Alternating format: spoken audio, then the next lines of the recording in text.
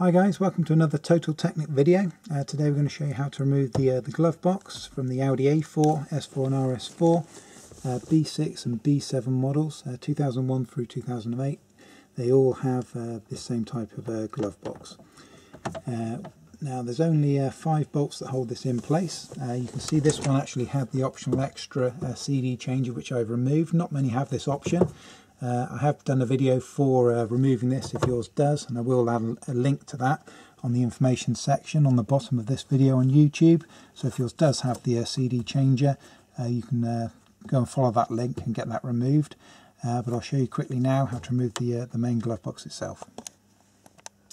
Now what I like to do is when I drop these the glove box down is to remove your passenger seat as far back as it will go. Unfortunately I've got no power on this one at the moment. I'm working in a limited space, but move your passenger seat back as far as you can so you've got a nice amount of space to work in. If you just put a blanket down here on the floor as well, just in case you've got any little stones or whatever, you don't want to scratch your glove box as well. So if you put a blanket down there, and you've got something to lower it down onto when we get it removed.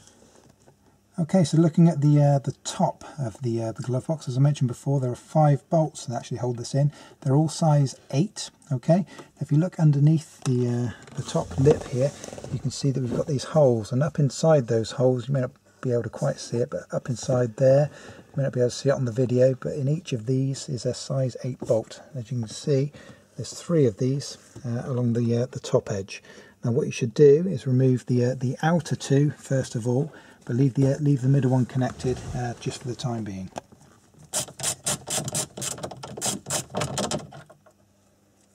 Okay, so I've just removed the 2 outer screws from the top of the top edge of the open glove box here. There is a third one in the middle. I'm going to leave that for the time being, close that up, and I'm going to concentrate on the 2 that are underneath.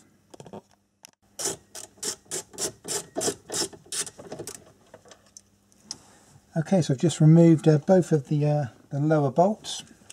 So I'm going to go back now to the top here.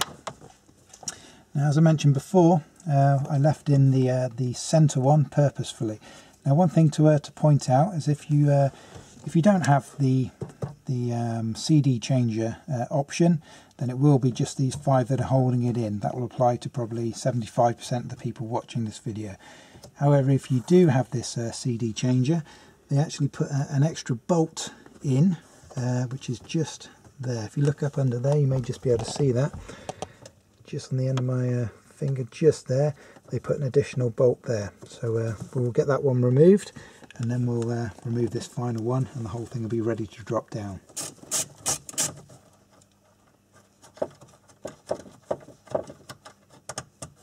Okay, so that's the CD changer fixing that you may or may not have, depending on whether you have the CD changer. It's just this main one here. As you can see, as I'm doing this, I don't know whether it's be clear on the camera, you can see the whole thing moving with each time that I turn it. Okay, so be careful not to drop the whole thing. So that was ready to come out. As you can see, the whole thing is ready to drop. So just support it as it comes down. Lower it down like so, and we do have an electrical connector on the back that we need to disconnect to allow us to remove this from the car. I'm going to try and move it forward a little bit. Like I said before, if you move your passenger seat all the way back, you can actually drop this straight down onto the floor. I can't quite do that, I haven't quite got enough space here, but hopefully you can see this electrical connector here. It's kind of a beigey brown colour. It's got the 2 little ears here. Pop that out like so, and that is literally everything you need to do to remove your glove box.